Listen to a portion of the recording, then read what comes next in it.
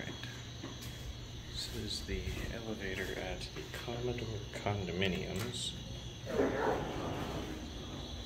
We have Otis's mod with Innovation.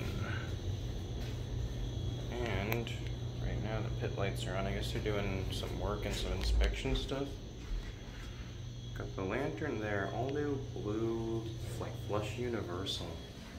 The mod was done by Oracle Elevator. Darn, we're already going up. I'm gonna go to 13. So these fixtures, I'll get a picture of it probably on 1 lit up.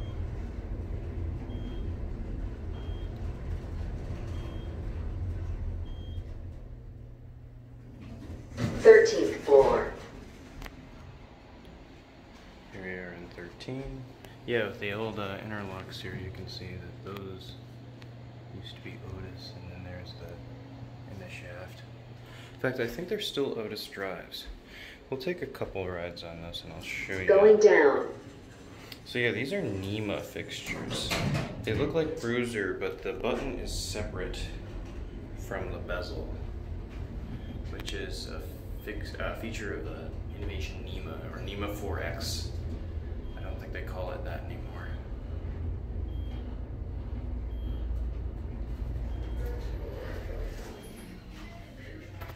Watch the left. First floor. No, coming up? Yes. Come on. Alright, I have to recall the elevator. Everybody got on that one. I didn't want to. First floor going up.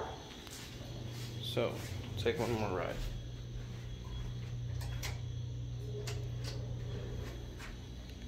And this ride, we'll watch the leveling. I wonder what these were fixture-wise as Otis's. I know the rail is, I keep forgetting that rail is kind of falling out. The drives are still Otis, and I can prove it when we get to 13. 13th floor.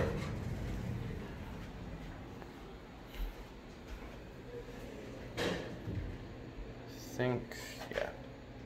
Going down. One of them will say that it's going down when it moves as well. Oh, and they don't have that sign. That one. The jumping in elevators.